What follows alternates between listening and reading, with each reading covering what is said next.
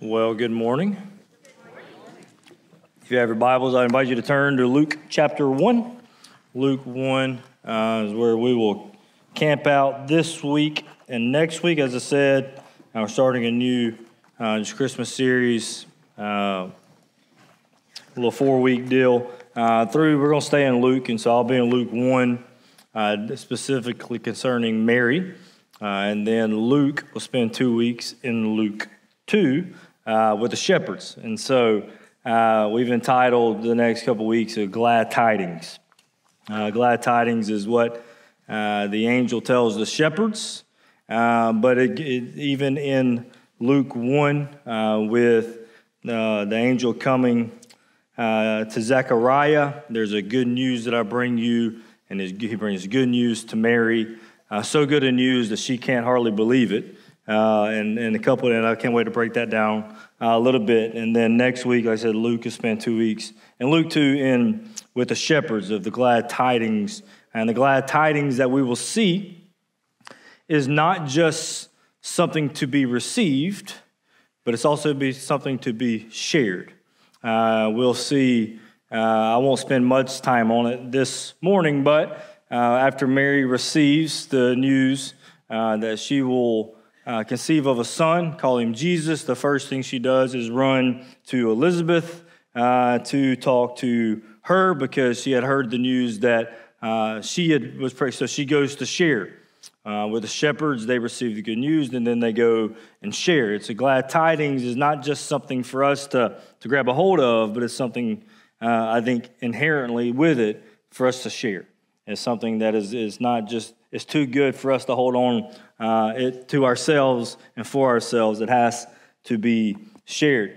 You notice the Christmas decorations that are up already. I want to give a thank you to Patty and Liza and Shelby and Brittany Graves and Paul and Sarah. And my wife was here. I was here just chasing kids for a second. Did I miss anybody? Anyway, thank you all so much for the decorations. They look great. Obviously, up front, you probably can tell that's kind of a picture place that you can take pictures that'll be up for the next few weeks. Thanks so much. Luke and Lauren went out of town for the weekend just to get away. So we just took turns, and so hoping they have he's been sending me, imagine this, he's been sending me food pictures all weekend. And so 3 meals a day, I know what he's eating, and I got pictures to prove it. And so anyway, they've been hanging out, and they've been having a great time there. When it comes to the text, specifically the story of Gabriel visiting Mary and even the angels in the field with the shepherd, if you have spent any time in church, or maybe you haven't spent time in church, you've watched any of that kind of Christmas movies that are from the biblical narrative, oftentimes we can check out because it's like there's nothing that Justin can preach this morning that I haven't heard. And the good news is that's the way it should be. The preacher should never come up with something that's never been heard, because if that's the case, it's probably not truth. Because we can't just take the biblical text and make it mean what we want to, or try to say, well, you know what, it may have meant that then, this is what it means now. And so so that's in one sense, the pressure's off of me to come up with something new, because if I do, then I've missed the mark. And so that's a good thing. But what happens in our minds is we check out. It's kind of like watching a movie that we've seen 10 million times that we know all the lines to, and that when we check into it, it's like, well, I don't really have to pay attention. I can do all this, that, and the other. I can do all the quotes from the movie, this, that, and the other, and the movie loses its original effect that it had on us. But the good news is that the Bible's not a movie. The Bible wasn't authored by man specifically. It's authored by God, and it says of itself that it's alive and it's sharper than any double-edged sword. And that though the grass may wither and the flower may fade, that the word of God will remain forever.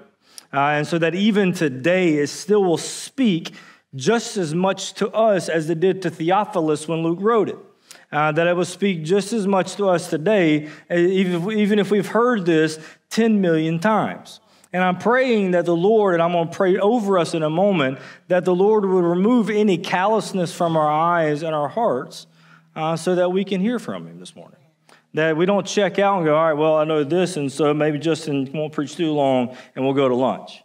but that we will ask the Lord to speak to us from the story of when Gabriel came and told Mary for the first time that she was going to give birth to the Savior of the world. Amen?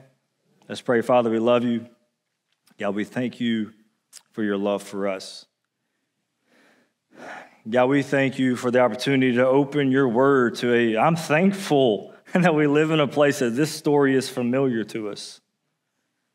That it won't be the first time we've ever heard, for the most of us, majority of us, the first time we've ever heard of the story of whenever you sent Gabriel to talk to a teenager named Mary to tell her of your plan. But God, what I do pray, because your scripture tells us that the human eyes, they're blind and the hearts are calloused. And so God, we pray that today that you would open our eyes, that you would soften our hearts, that we could hear from you, that we could see you and be blown away by your great love to interrupt the flow of the world, to save a world that turned its back against you. So God, we thank you for this opportunity this morning. It's in Christ's name we pray. And everybody said, Amen. And so what we'll see in this very familiar text this morning is that Mary, some 13 years old, 15 at the oldest, we know she had some plans, right? So we knew that she was betrothed, and I'll get to that in a moment. She was betrothed, she was engaged to Joseph. She probably saw her life and had dreams of when they would actually officially get married, where they would live, maybe what she would do, the kids that she would have. By no means, and there's Joseph on the other side, by no means did she ever think that this was going to happen. But what we see in this text this morning, this is not about Mary's plans. It's about God's plans and God's timing and God's work, that God is intervening in this world, upsetting schedules and realigning lives, because it's what it took to get his work of redemption accomplished. So let's turn, Luke 1, beginning in verse 26, it says this, in the sixth month there, Paul's, the text before this is when Gabriel visits Zechariah and says, your wife Elizabeth will give birth to a son, call him John the Baptist. He will prepare the way of the Lord. So it's the 6th month of her pregnancy. So she's 6 months pregnant at this moment. So in the 6th month of her pregnancy, the angel Gabriel was sent from God. Say, sent from God. So the angel Gabriel was sent from God to a city of Galilee named Nazareth, to a virgin betrothed to a man whose name was Joseph of the house of David. And the virgin's name was Mary. And he came to her and said, greetings, O favored one, the Lord is with you. But she was greatly troubled at the saying. If you mark in your Bible, just underline at the saying there. What was she troubled by at the saying? And we'll kind of unpack that in a moment. And tried to discern what sort of greeting this might be. And the angel said to her, do not be afraid, Mary, for you have found favor with God. And behold, you will conceive in your womb and bear a son, and you shall call his name Jesus. And he will be great, and he'll be called the Son of the Most High. And the Lord God will give to him the throne of his father David. And he will reign over the house of Jacob forever, and of his kingdom there will be no end. And Mary said to the angel, well, how will this be since I am a virgin? And the angel answered her, the Holy Spirit will come upon you, and the power of the Most High will overshadow you. Therefore, the child to be born will be called Holy, the Son of God. And behold, your relative Elizabeth, in her old age, has also conceived a son, and this is the 6th month with her, who was called barren. For nothing, everybody say nothing. For nothing will be impossible with God. And Mary said, behold, I am the servant of the Lord. Let it be to me according to your word. And the angel departed from her. This is the word of God. And this morning, as we looked at the text, there are 4, I want to break it down in 4 points. The first one is the divine messenger. Secondly, we'll see the divine message. Third, the divine plan and power. And lastly, the response to that divine response to the divine. Number one, if you're taking notes, there's the divine messenger that shows up on the scene. We see that in verses 26 and 27. 6th month of Elizabeth's pregnancy, the angel Gabriel. We've already met Gabriel. He's not spoke of a lot, but if you go to the beginning of chapter 1, it was Gabriel who met with Zechariah, and Gabriel actually says about himself in verse 19 to Zechariah, it says, I am Gabriel, I stand in the presence of God. And so we understand that there's a divine messenger that was sent, and the Bible says to Galilee, the city of Galilee, a city of Galilee named Nazareth. What we see in this text is that God first initiates his plan by sending his word. That the Christmas story, this story, by the way, I titled this sermon, The God of the Impossible. The whole situation seems impossible. Galilee or Nazareth was a podunk town that had literally, for somebody to be a Nazarene, they would literally call him a no-name. So when they said Jesus the Nazarene, Jesus the no-name, literally what it meant. And so God sends his messenger, Gabriel, one of his chief messengers, is sent to Nazareth, and it's an insignificant village in Galilee. That God can work through places and people the world may overlook. So not only did the messenger come to some remote village, some 70 miles north of Jerusalem, listen to me, that the Old Testament never even mentions. Not only that, but it says that he came to a virgin betrothed to a man whose name was Joseph of the house of David. Luke includes Joseph of the house of David because there are prophecy in which from the house of David will become the Messiah. But he comes to a woman, a virgin, betrothed. Betrothed there is engaged. And so back then, the way that marriage took place, it was an arranged marriage. The father of the bride would pick the groom. And now that I have 2 girls, I'm in favor of installing this back. Because not only that, I hear you, Poppy. Not only would I get to choose who Evie and Emma marry, but in that world, he would be losing somebody to help in the house. And so guess what the father of the groom did? Would pay the father of the bride for replacement of him. And so I'm like, let's do this. Not only do I get to pick the one, but anyway. So this process that happened for Mary, she was betrothed. She wasn't. So the first step was the engagement, and this is when that began to happen. And eventually, they would get married and they would consummate their marriage. And so that part hasn't happened yet because the Bible says she's still a virgin. But we know that the agreement has taken place between the fathers, and so therefore she knows who he will be. But that's all we know, that she was a virgin betrothed to a man whose name was Joseph from the house of David. God chooses Mary not for her prominence or achievements, but as a demonstration of his sovereign grace to enact his sovereign plan. Mary brought nothing to the table. And here's what Luke and I talked about a few weeks ago. Because we're Baptist, there are 2 figures or people in the Bible that we shy away from. The first one is the Holy Spirit because he makes us feel uncomfortable.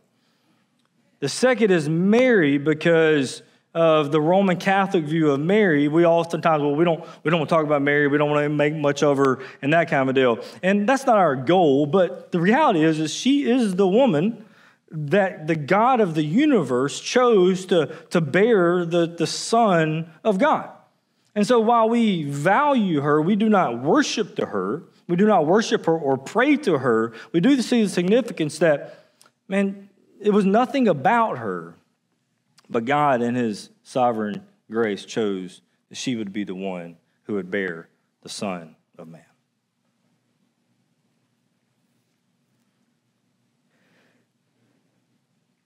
And so the divine messenger comes to this random place. I don't want to say what I thought, like town locally, because you may be there, but anytime I think of I always say Buckatuna, right? And so Buckatuna, or you fill in a blank, whatever came to your mind, random, didn't come to Jerusalem, wasn't sent to Rome.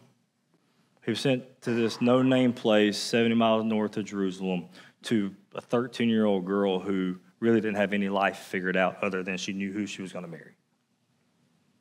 God sent his messenger. And just a point of application here is that there are often times in our life where we feel maybe overlooked or insignificant, like or maybe even in our life there are things that we deal with in our life that we think, that's not a big deal. It's insignificant. It doesn't really mean anything. It doesn't matter much. There's not a lot of weight to it. Remember, just from this story, that God often chooses the humble and unseen to fulfill his purposes.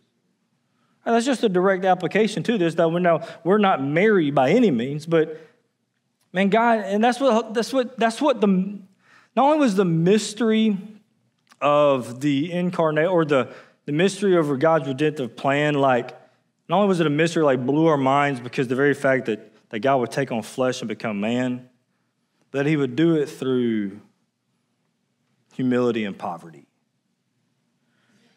That he would do it through no names and nowhere. That he wouldn't come and be born of the religious Jewish elite that had power and authority, that lived in Jerusalem, but he would do it through some no-name, backwoods, redneck that didn't have much to offer. Man, the mystery and the brilliance of our God. Because starting off, it teaches us that riches and success and accolades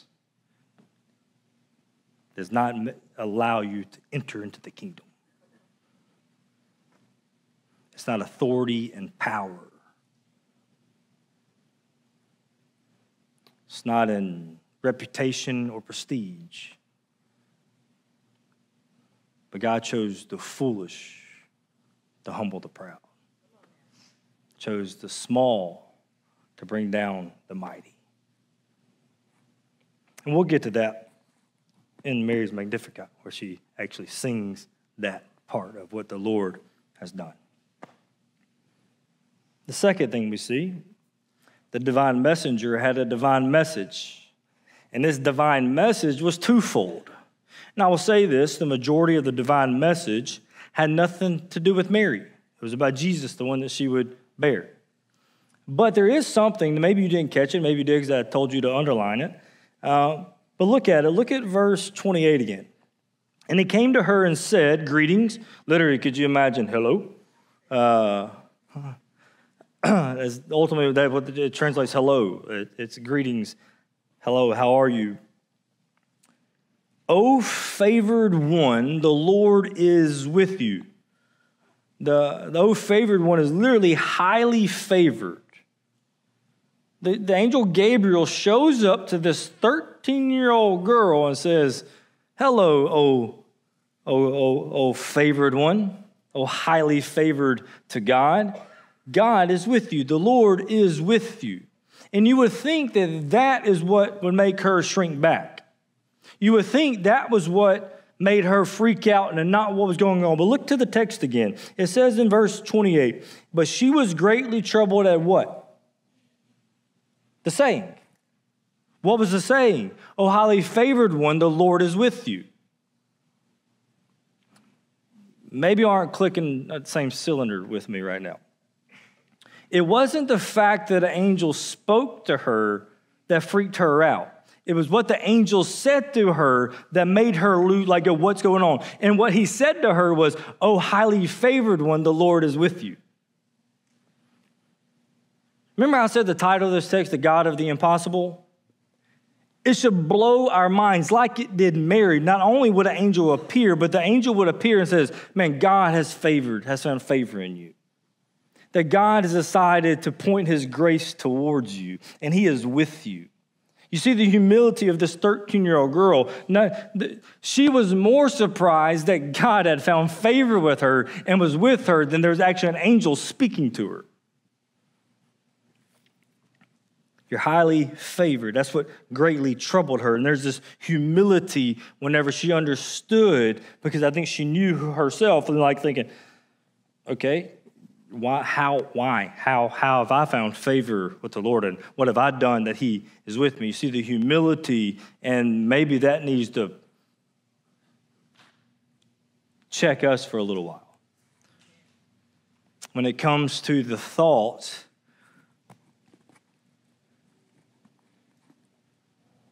that we have found grace, that God has bestowed grace upon us as if we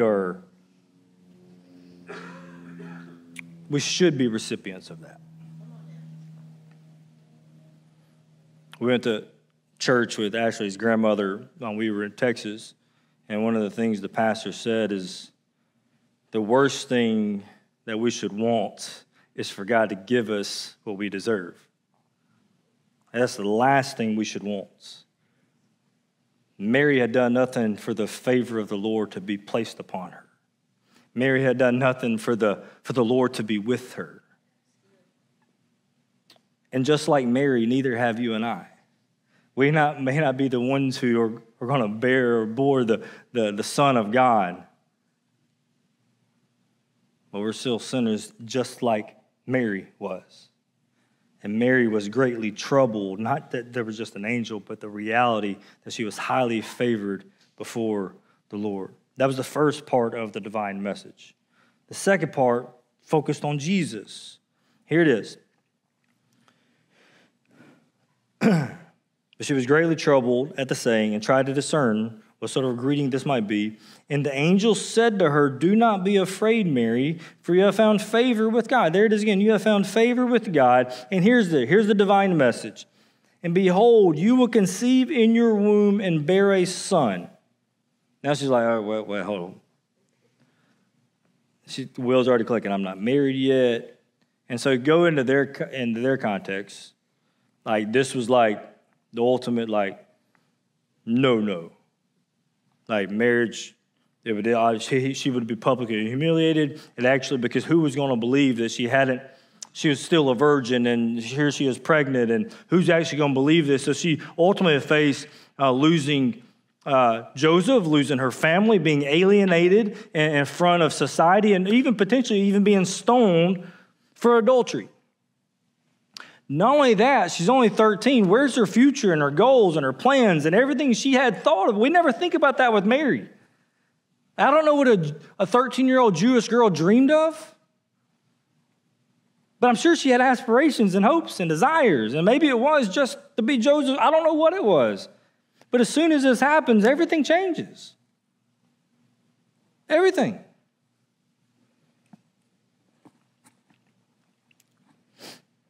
"Do not be afraid, for you have found favor with God. You will conceive in your womb, and you will bear a son, and you shall call his name Jesus." At that moment, maybe something started switching, because we can tell by her song at the end of Luke 1, she was very familiar with the Jewish passages, and definitely the Psalms. So she would have been familiar with the Old Testament. She would have been familiar with the name Joshua and Jesus. Like she would have been familiar with these terms. And so his message, firstly, was about his name, the son's name. The son's name was going to be Jesus. It wasn't going to be some random Joe Blow out from back here. His name was going to be Jesus, which literally means the Lord saves. You're going to call him Jesus, and his name, the name he will bear, literally means the Lord saves. Not only did the angel tell him his name, but his identity. "You bear a son, you shall call his name Jesus, and he will be great and will be called the Son of the Most High." Remember, we're 2,000 years plus removed. Think about it in real time. All right, 13-year-old Mary, you found favor. The Lord is with you. You're going to bear a son, and his name's going to be Jesus, and he's going to be great. And he's going to be called Son of the Most High.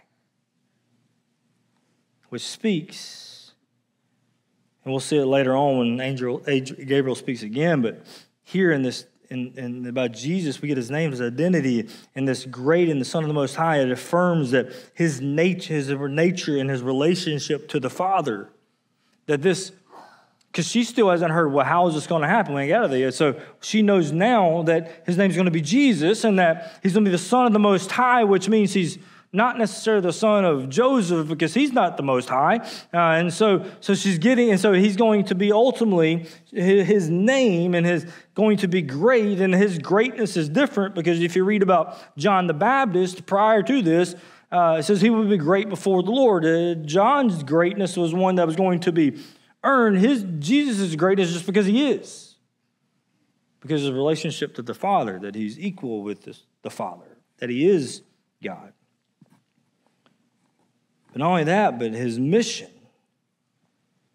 Like, if you think about, I don't know if this is everything that was said. This is what we have in the text. But, could you imagine? Maybe she was asleep, something happened. Gabriel comes.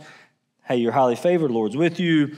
You're going to conceive of a son. You're going to name him Jesus, which means he's going to save people from their sins. He's going to be great and called the Son of the living God. But also, he is going to sit on the throne of his father David, and he will reign over the house of Jacob forever. In his kingdom there will be no end. And she's like, what? All right, like that's what I'm talking about. We get so accustomed to this story that we forget, this is happening in real time right here.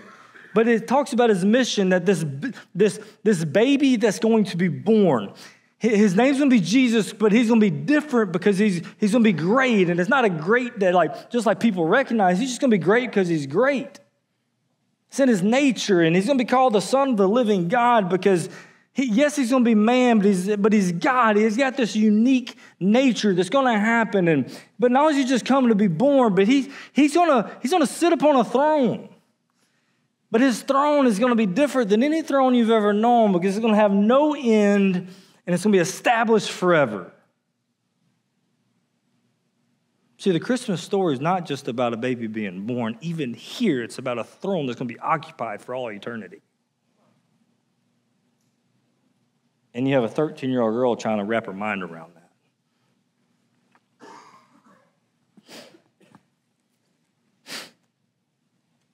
And obviously, we understand that even what we looked at in the past couple of weeks is that this is partially fulfilled, but that there's going to be an eventual fulfillment of this where Christ is seated upon a throne right at the right hand of his Father, but there will be an actual sitting, and we'll see that the incarnation fulfilled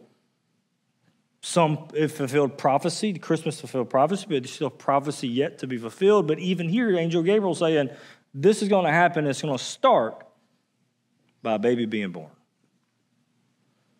Oh, yeah, by the way, I forgot to start like this, and you know this because I share it every year. Heaven has been silent for over 400 years at this point.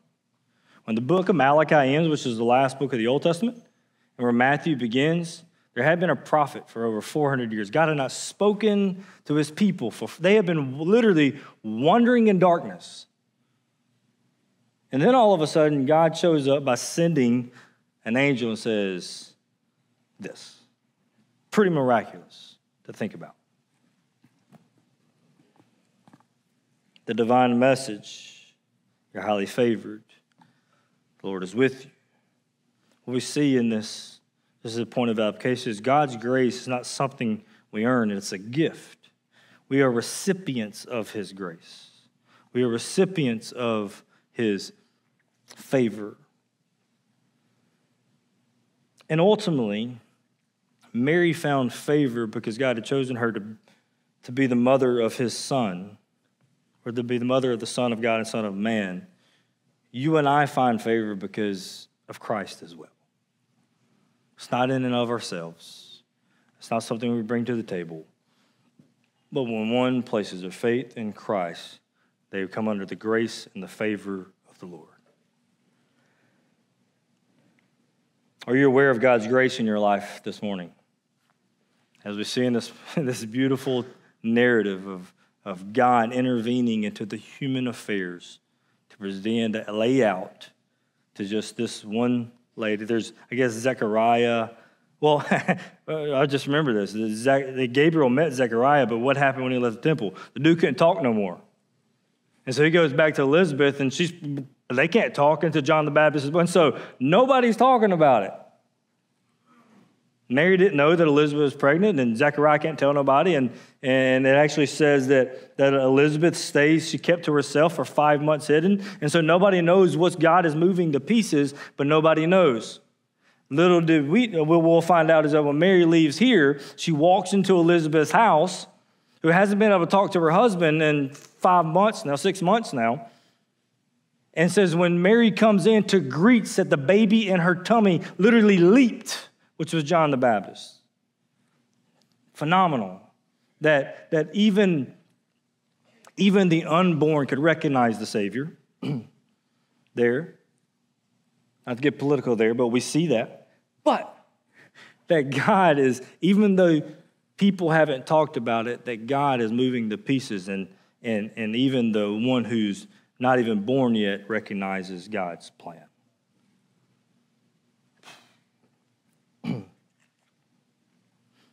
Thirdly, the divine plan and power.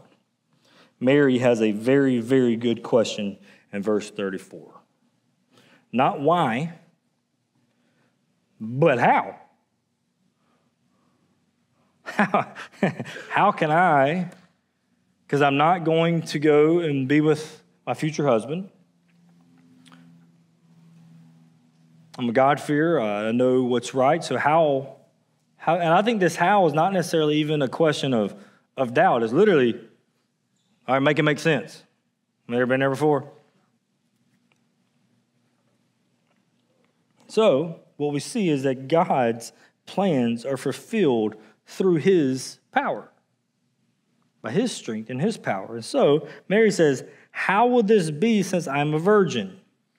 Verse 35, and the angel answered her, the Holy Spirit will come upon you, and the power of the Most High will overshadow you. Therefore, the child to be born will be called Holy, the Son of God. I'm not smart enough to explain any of that to you, but understanding this is that she did not become pregnant with child by any act of man, but by the power of God. And that's why, you ready? What does it say? That's why he will be called holy. There's a miraculous birth. There's an immaculate conception, if you will. There's something in which she becomes pregnant, not by the will of man, not by flesh and blood, but by the very Spirit of God. See, God had a divine plan. What seemed like was impossible for a virgin to become pregnant while still remaining a virgin, he's the God of the impossible, which is what Gabriel tells her.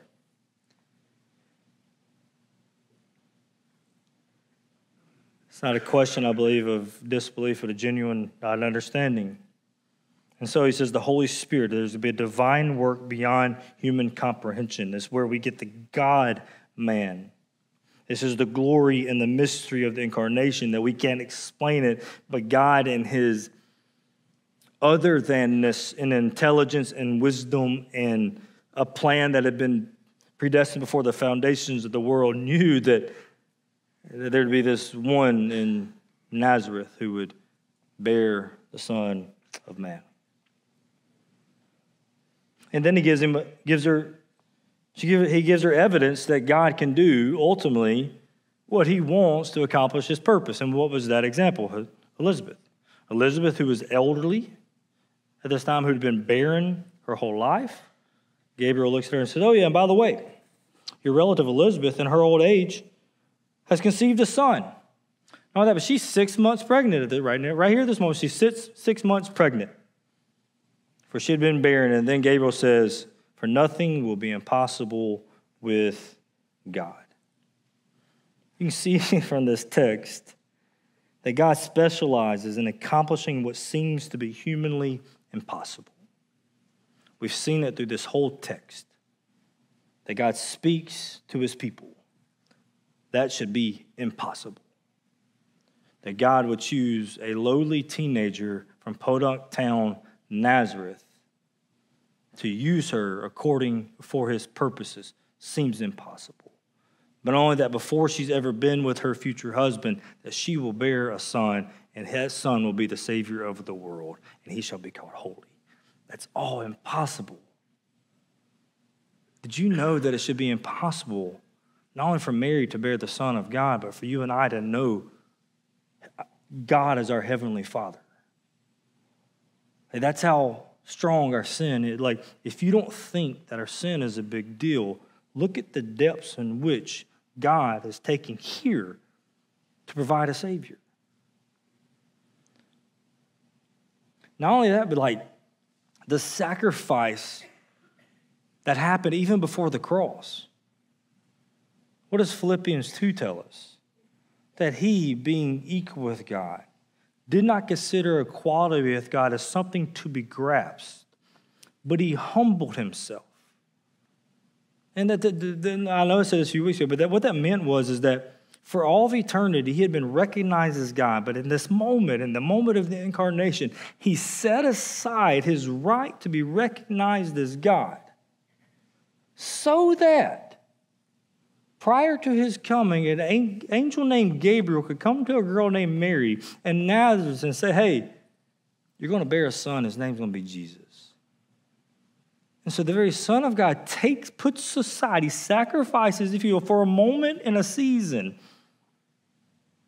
to be recognized as God so that he could take on flesh.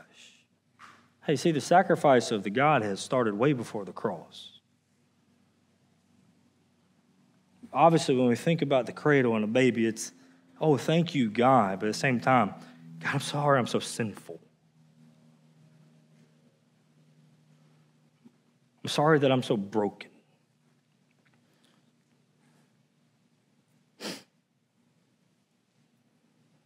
He has the power to accomplish what he purposes. What seems impossible for man is possible with God. Are you facing a situation that seems impossible? I know I'm not reading this ourselves. So I believe the way we teach the Bible, just so nobody goes home and says, Justin said, hey, we could be like Mary. Here's how we teach. There's a primary application to all Scripture. And then there's some secondary applications that we can make from the text to deduce from the text, right? Kind of like this. I will never preach when I'm preaching David and Goliath that we're all could be David and slay our Goliaths on our own strength. I'll never preach that. However, what I will preach is that God can use us continue to have faith in him for him to slay the giants in our life. So in this text, I'm not preaching that Mary, because of Mary, we can look at Mary and go, man, if we have faith and we can do so. What I'm saying is in this text is that we can deduce from the fact that Mary was facing an impossible situation that did not make sense on paper, but she chose to trust God, and God blessed that.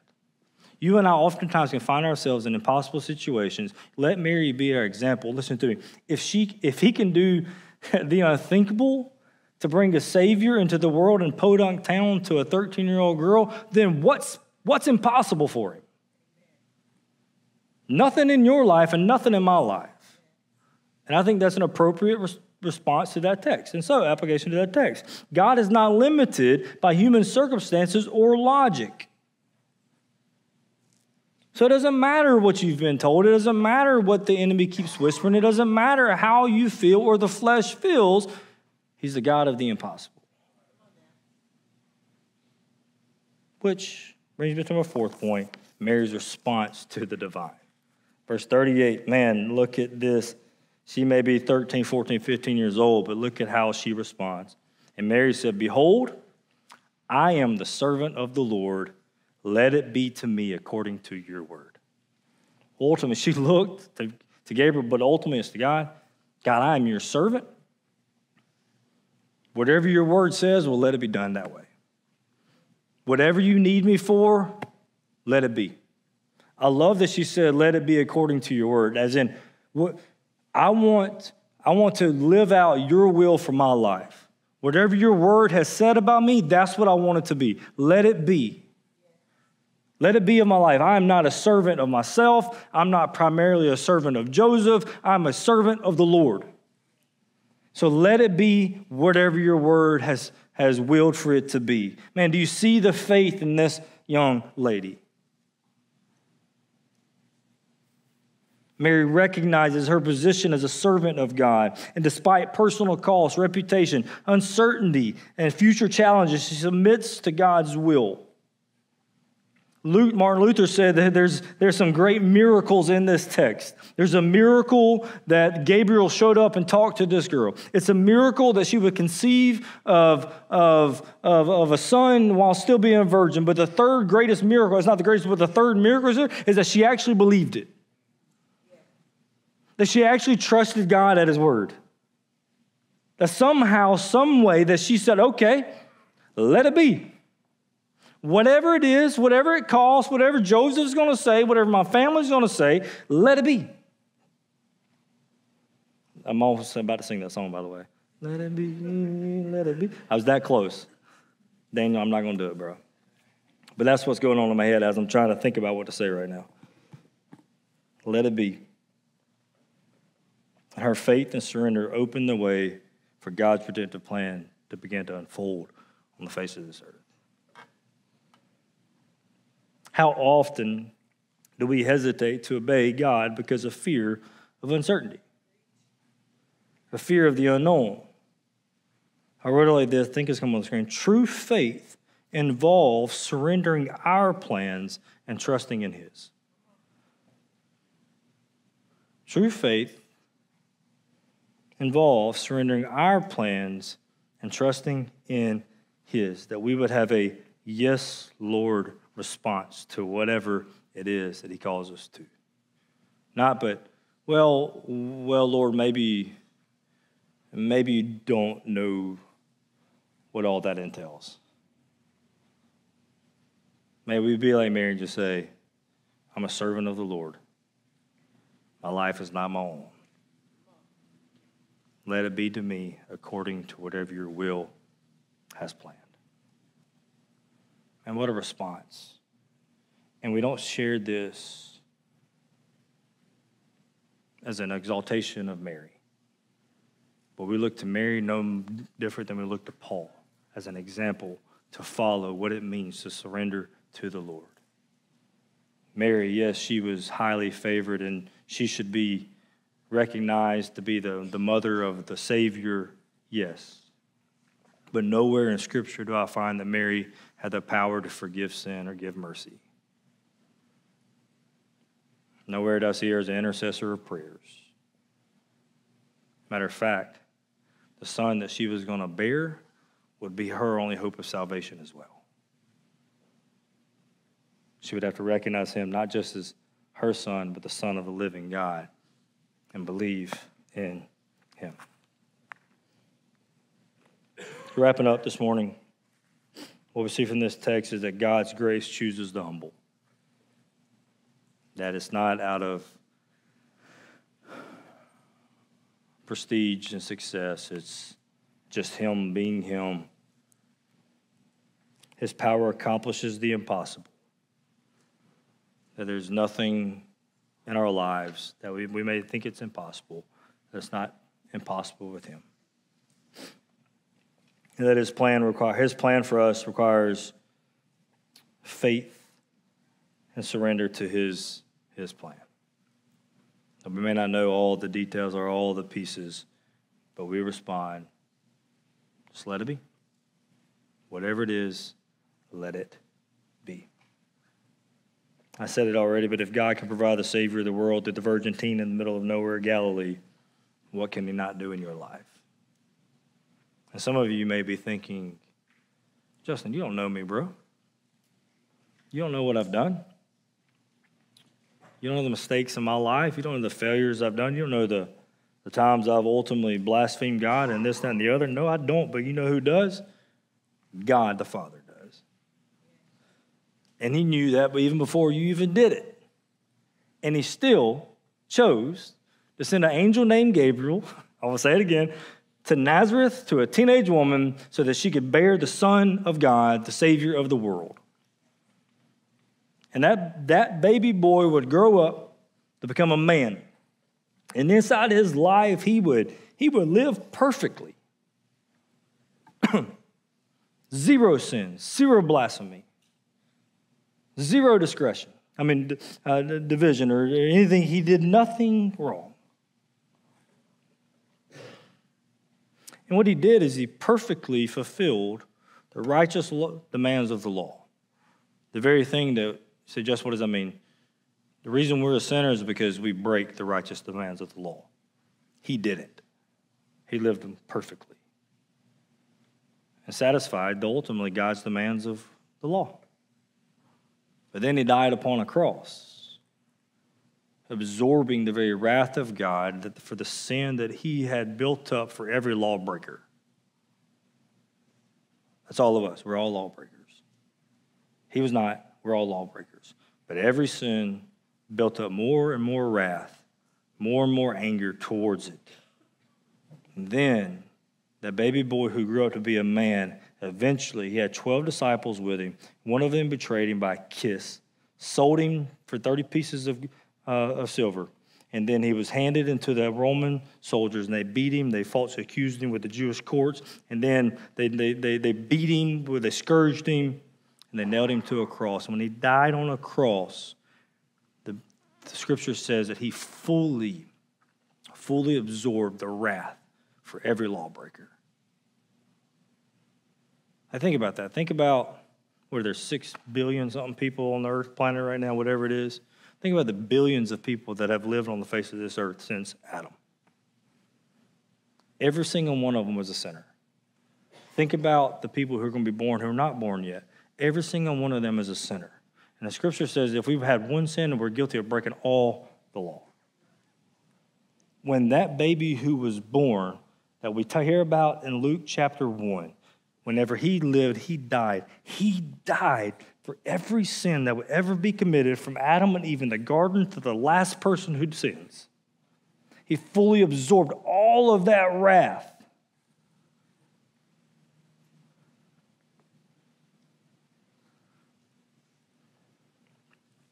And 1 John tells us that he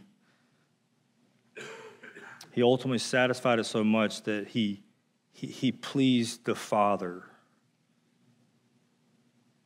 And the Bible says that he ultimately became sin. And I don't know how to sin. I say this all the time. I know how to sin, but I don't know how to become sin.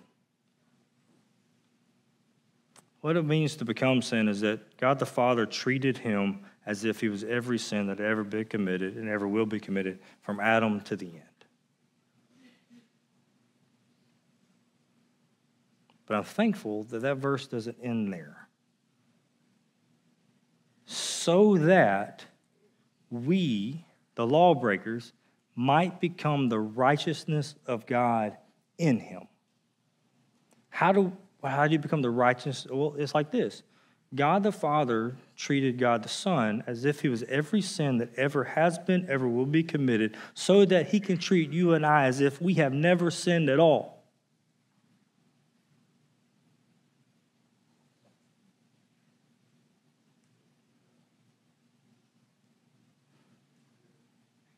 And then he was placed in the tomb. And we thought maybe all hope was lost. His disciples are freaking out. They went back. And then 3 days later, as a matter of fact, they put a stone in front of the tomb. And then 3 days later, the Bible says it opened up. And then they went to there early in the morning. He was no longer there, that he had been risen.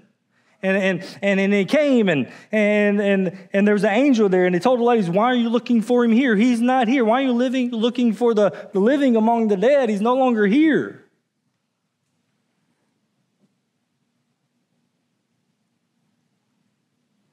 And he spent some 40 days or so with his disciples, teaching them how he's the fulfillment of the Old Testament. The book of Acts begins like this before he commissions them to go build the church, that same Jesus who Gabriel mentioned in Luke chapter 1 that would be born of a virgin, who lived, who died, who rose again. Then the disciples were sitting there, and all of a sudden he began to lift up off the ground. He returned back to heaven, in which angel said he was coming, and now he sits back at his rightful place at the right hand of his Father.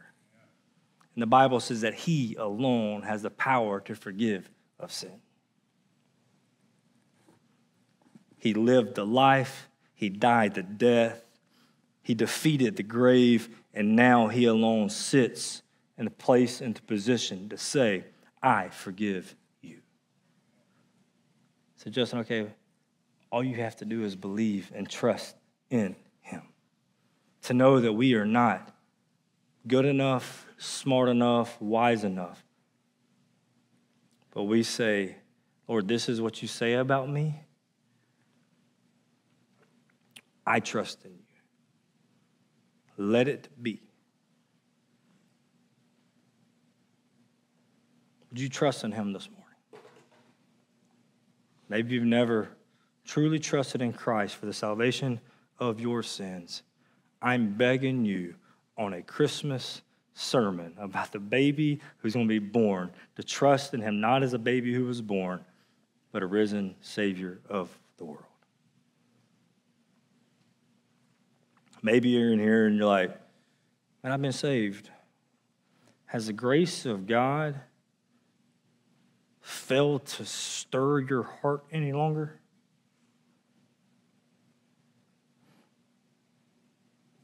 I pray that through this Christmas series that's going to be full of lights and laughter, that God would stir our hearts and remember we should be like Mary, and we should be troubled in the fact that we have found favor with the Lord and that he's with us.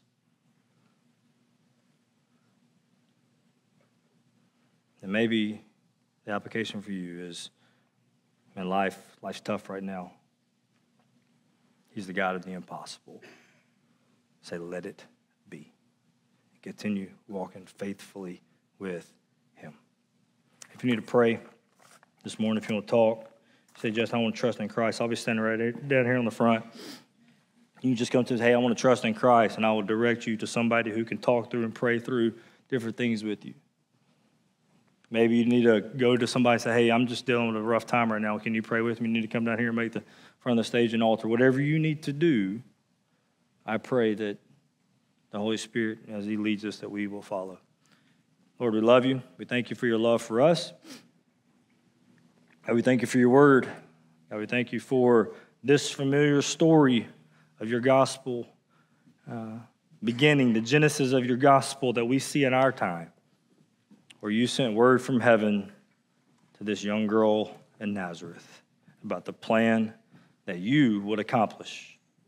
So God, we thank you for that. God, speak, move, and may we, as I prayed at the beginning of the sermon, our hearts tend to grow callous, will you soften them? Our ears begin to grow deaf, will you open them? Our eyes begin to go blind, will you make us see, allow us to see? We love you. In Christ's name we pray. Amen. You stand and you move as the Lord leads.